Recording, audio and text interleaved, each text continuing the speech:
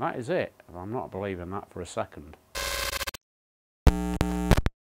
Hi, I'm Steve from 1233D. Today we are going to do an unboxing of the QIDI Q2 and the QIDI box. We've known about QIDI for quite a while and actually got to meet the guys on their booth over at Formnext. We went ahead and we've purchased a machine to review and give you guys the lowdown on. So yeah, stay tuned and we shall dive straight in. So I am going to pop it on the floor.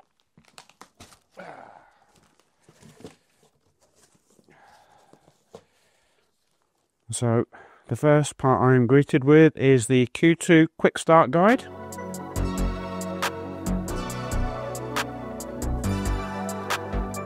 Buried right down in the box, there's some more boxes under the packaging, so again, just check for those. I've got one mat tool or two mat toolbox. Toolbox 1, toolbox 2.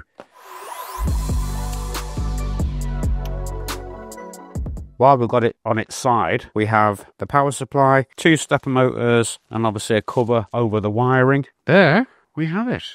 I will crack open the quick start guide and we shall follow the steps to get it set up. So first thing it makes sense to do is install the display screen.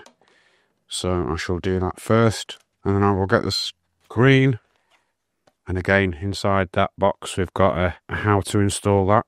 It's also in the quick start manual as well. So look in the back there, we've got the little serial plug. So we shall proceed to plug that in.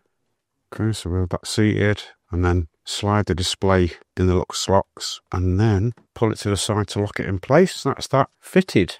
Okay, so in here, clearly marked, we've got 4 screws. I'll take off the build plate for now. So in box 1, we have Allen keys, spanner, and a couple of spares, nozzle wiper and whatnot, spare fuse. There is some polystyrene underneath the bed, but it says wait for the platform to rise. Take out the foam pad from underneath the platform. We'll do that when we power the machine on. Unlock the nozzle. Remove the paper box and foam cotton off the nozzle. So, we should grab some side cutters. We'll just proceed to carefully cut the cable ties that are securing all of this in place. We'll remove this tape from it while we're here. So here, we'll basically mount a little PTFE tube in there, and there is the spool holder. So this is obviously the configuration if you're going to be printing without the QIDI box. That appears to be all we need to do. We shall flip it back around now. You've got the other end of the PTFE tube here, which simply just press fits into the top of the extruder. And we'll open the door. We shall get our build plate ready. And again, the build plate, double-sided, Flexi PEI textured build plate. The build plate size is 280mm by 280mm. So slightly larger than some of the other competition around this sort of price bracket. So the actual print volume is displayed here on the front of the actual build, the heated bed. So we've got 270 by 270 by 256. So I'm assuming the build plate size is 280 by 280, but the actual printable area of the build plate is 270 by 270 by 256mm high.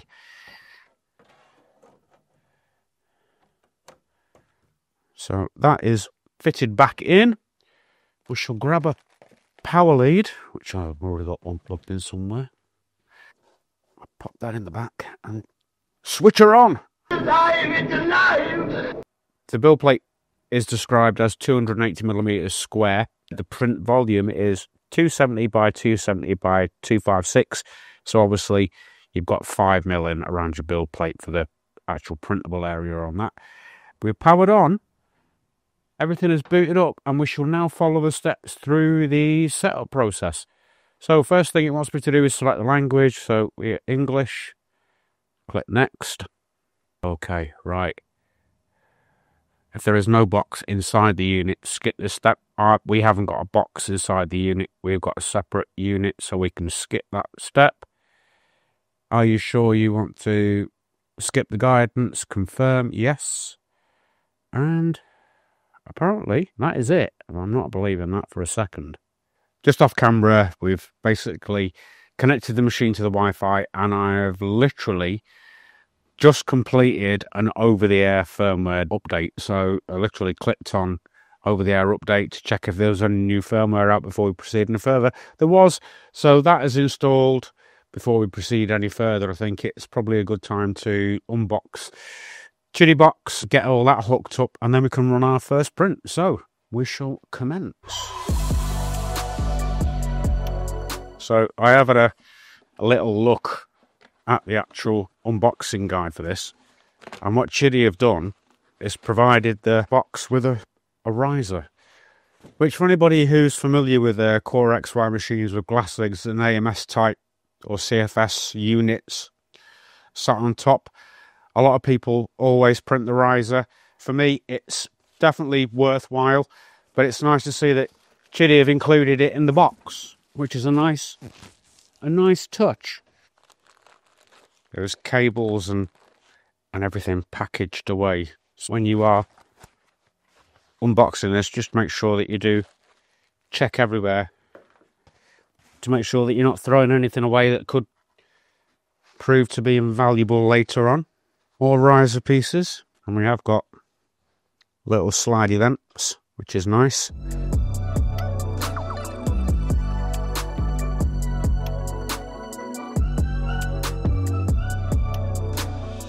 So we shall sit that on the top and get our lid. Remove the, and then it has these little twisty locky levers, and sure as eggs are eggs, we can slide the top cover backwards and forwards to open and close. So plenty of ventilation, so you shouldn't really have any issue at all printing with the lid on with PLA, because you can open to vent the chamber, which is nice. So looking at this, I would say this is our buffer unit. The next quick start guide to set up the QIDI box, assembling the riser like we have done, basically orientate the riser, and then here are all of the diagrams that we require to actually get it all piped up. Pop that on there. And grab out my bags. So I've got four tubes at 750 millimeters long, and then I have another tube that is 700 millimeters long with an additional pneumatic coupler. Flip it around. What we want to do is, with the 4 tubes, we've got 4 outlets on the back. So I will firstly pop those into each one. The filament hold we fitted before, we want to lift that up and remove that and replace it with said buffer. Basically it wants to go this way up. So the tube that's fitted, you take off and replace with the other tube that comes in the bag from the extruder. You route it through the hole of the riser. You then use one of the little push fit fittings to basically secure it in said orientation. The instructions aren't very clear on that, but there's a little blown up image in the guide that shows passing through here. So we've done that. Pop back on the lid, stick your unit back on top. So they just push into the bottom of the buffer like that. And then the other end just plugs straight into the back of the buffer. The next one plugs into the lower socket, and then that plugs in down there. Power cable, I'll spin it around, plug it in, and turn it on. Power. We are loaded. Okay. Filament loaded. The little light stayed solid to say that it is loaded. So, just to check everything is working, I'm going to click on the benchy. The box is enabled, bed leveling is enabled, and I'm literally going to click print. See what happens. So PLA is on slot 1, which is good to go. Press print. I do want to remove the polystyrene when it comes up. So now, get rid of the polystyrene. I'll go back over some of the points around construction or whatever for the machine. So the Z-axis is basically suspended on 4 smooth rods, 2 on this side, 2 on this side. That is then driven by 2 lead screws by 2 independent stepper motors, 1 on each side in the centre of the bed. The Y-axis, so front to back, again is running on smooth rods with belt drives, and the actual X-axis, the linear rail mounted on a linear block bearing, which the extruder is then attached to, and obviously that again is also belt driven in your normal Core XY configuration. A couple of little bits and pieces I have noticed. I do believe it's got a built-in camera. I might even have a play around and see what the time-lapse function's like to see see how that performs as well. The control interface is quite responsive. It's a nice slim looking screen, and on the side of the screen just here is your USB socket. There is no other USB ports, so it's quite nice to have it up here away, because sometimes when they're sticking out the front of the machine, it's always a bit of a concern that if you catch it, you're going to snap it off in the port else, and you don't want that to happen. We also have a filter in the back that the manual says that you can replace the standard filter with a HEPA filter for filtering out ABS fumes and whatever else. I'm not sure what is fitted in this. I haven't taken it out to look, but again, I will do, and I'll confirm that when I conclude the video. We have the run-of-the-mill poop chute, nozzle wiper and whatever else. The back of the build plate, there's a little silicone pad, basically to brush any residue off the nozzle. Pretty much that is it. We will come back to you with all of our findings. So we will let the bencher finish. We'll pull that off, give you a close-up of that, and then I'll whisk the print away. I will slice a load of other files. Then we will report those findings back to you, and we will wrap up the video there. One eternity later. Hey, here we are again, ladies and gentlemen. We shall conclude this video. Let us commence. After some extended testing of the QIDI Q2, we are pleased to announce we have a hot air balloon. We wanted to really put the machine through its paces a little bit on this project because we haven't used one before. To give you guys at home the best possible advice available, we thought it would only be fair to create a larger project on it instead of the standard benchy or the small prints that we normally do out on the first initial unboxing review video. Needless to say, we have completed the whole project, and if anybody is interested in this file, we will leave a link in the description so you can go over to Cults, check it out. It's a guy who we work very close with, Fluvio, who creates all of these STL files and models. They are really, really nice. This is actually a lamp, but we haven't fitted the electronics to it. But you can get the overall view. It is printed perfectly. A couple of things that we have learned along the way. We did initially start using the machine in Orca Slicer because that is our preferred go-to slicer. And what we found with Orca Slicer is when you're doing color changes, Orca Slicer profile hasn't got the retraction set correctly, so it did lead to a couple of errors when it was trying to switch out the filament. As soon as we swapped over to QIDI Slicer, the problem had gone, but ultimately QIDI Slicer is like a reskinned version of Orca stroke Prusa Slicer anyway, so it's got everything that you need. It's very well tuned. It connects to the machine via Wi-Fi flawlessly, so you can remotely monitor on the same network and all of that good stuff. The webcam works absolutely fine. We did test out some of the time-lapse functionality. Now, it works perfectly okay. It produces decent quality time-lapses. They're not going to be 4K resolution by any means, you know, but for ultimately using the camera to remotely monitor your prints, time-lapses are just a byproduct of that process, really. If you're going to set up professional time-lapses, you will need a DSLR camera or something along those lines. Something definitely